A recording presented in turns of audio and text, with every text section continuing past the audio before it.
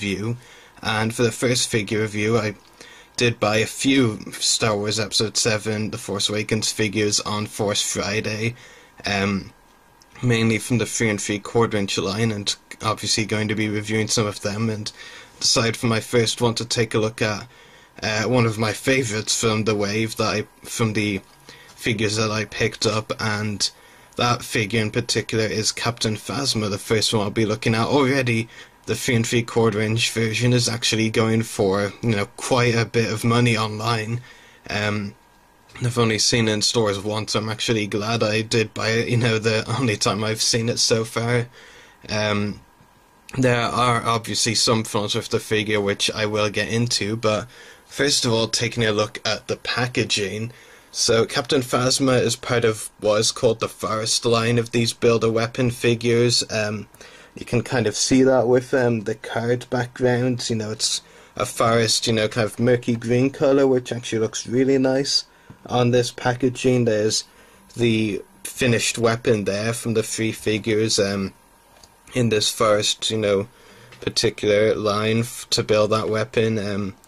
Get into that a bit more later with the back of the packaging, and got a really nice image of Captain Phasma there with the forest background, of course. And of course the Kylo Ren image, which is on top of the Force Awakens merchandise and Star Wars The Force Awakens, as it says there. On the back of the packaging you see the other figures in the wave to build this particular weapon. There's, for every section, there's like 3 figures that you need to build the weapon, Captain Phasma being one of them. The other is Kylo Ren, who I haven't seen at all yet. The Force Awakens merchandise seems to be the most popular by far, and I believe Bespin Luke Skywalker. I could be wrong, maybe I think it is Bespin Luke though. I'm only guessing because obviously, I'm not one of the collectors who, or people who has to, build every weapon. I'm just buying the figures I want to buy, and I really don't need that Luke.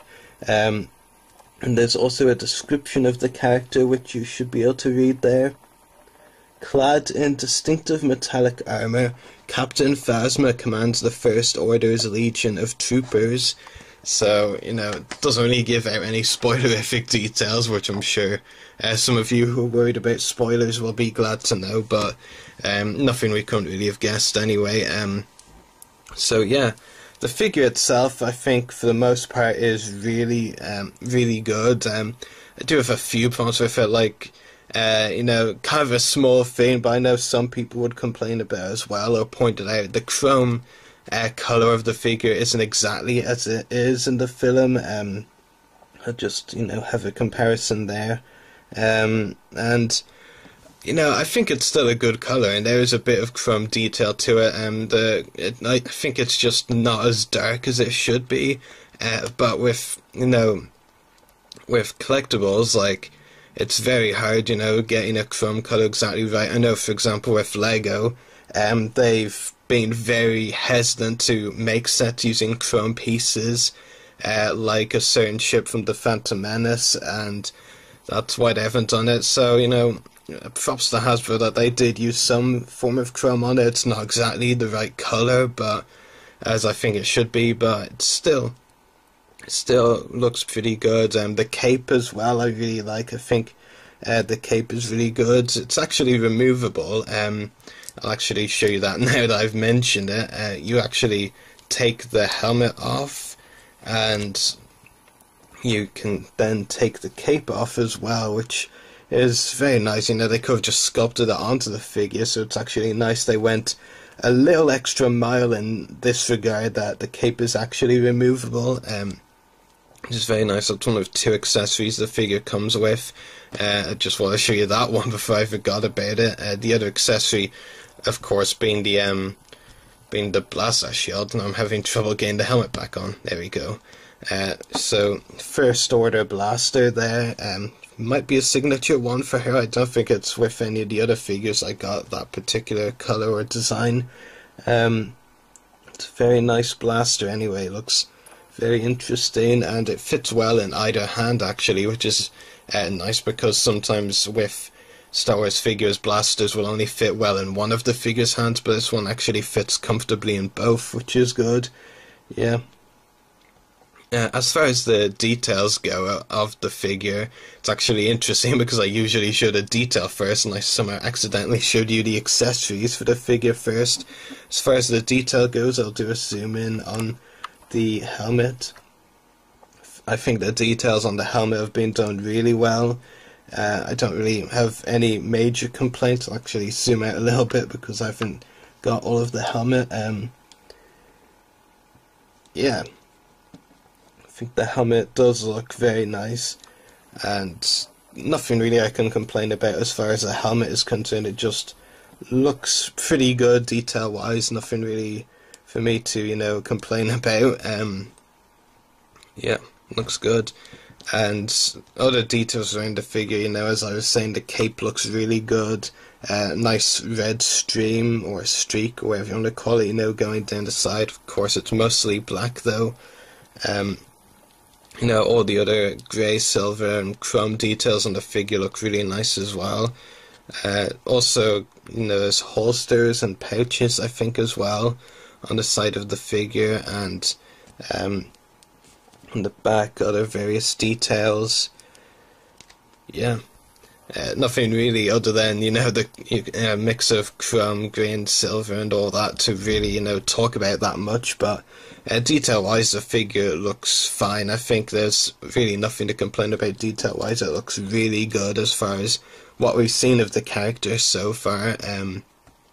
Yeah, I mean, aside from, as I said, it could look a little bit darker like the image on the card back does, but still looks really good in any case. As far as the articulation for the figure goes, Captain Phasma comes with a ball socket head, swivel shoulders, swivel hips, and swivel hips. Yeah, 5 points of articulation. So, you know what we obviously were expecting going into Force Friday from this line of figures, which I know is disappointing for a lot of people, but as I've said in other reviews, you know, I've always cared more for detail over articulation. You know, I'm happy if the figure looks as close to the character as it does, and I think for the most part, you know, aside from, I hate to say it just one more time, I do think it could be a slightly darker colour, but I think,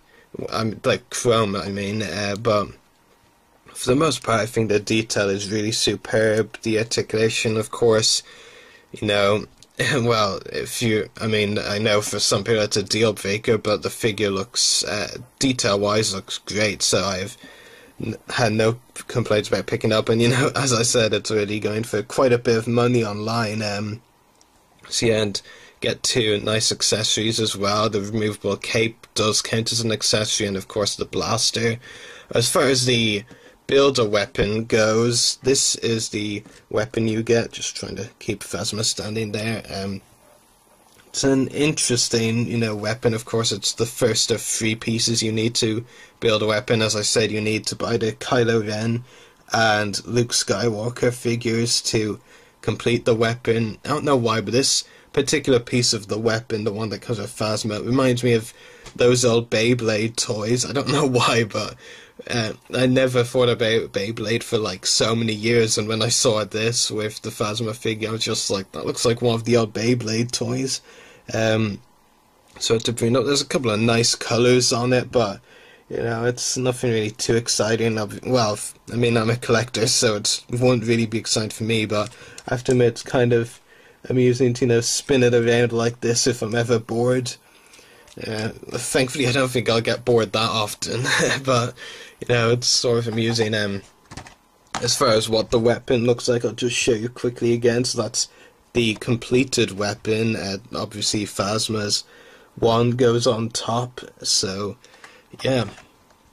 And, of course, you need the Kylo Ren and Luke Skywalker figures there to complete the weapon. So yeah, I mean, I think the Captain Phasma figure, after like 6 the Force Awakens single-carded figures I've got so far. All of the others I'll be reviewing soon as well. I think it's by far my favourite. As I said, there are a few complaints, like, I do think, this is actually hypocritical. Like, 2 minutes ago I said it was the last time I was mentioning it. Now I'm going to say it just one more time, which is, I think the chrome colour is a little bit inaccurate, could look a bit darker, but I think, it does look pretty good as well, and, chrome is really difficult to pull off on a product, so, I think Hasbro did a good job with it, and detail-wise, the figure looks great. Articulation, yeah, I mean, it's a bit of a problem, of course, but, what can we do? Hasbro decided to do that, and as I already said, I care more about the detail. If a figure looks, really great and very accurate, I'm going to buy it regardless of the articulation, because it's not a deal breaker for me like it is for some people. And accessories, the blaster looks good,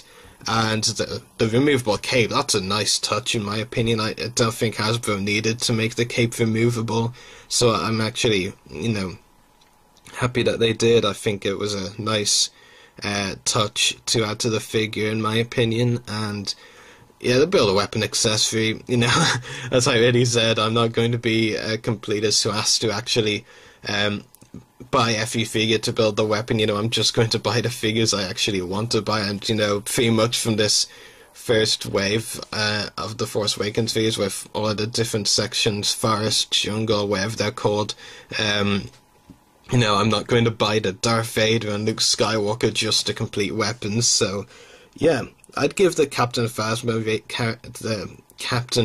figure an 8 out of 10 rating. I won't give it a higher rating because, I mean, obviously the articulation isn't a deal breaker for me, but it is still a problem. And the fact that the chrome I don't think looks completely accurate. I think it could look darker, and I just said it again, of course. But yeah, it's still a very good figure, and if you do see it, I do recommend picking it up, but definitely do not pay the prices that the 3 3/4 inch Captain Phasma figure. This one is going front line. I mean,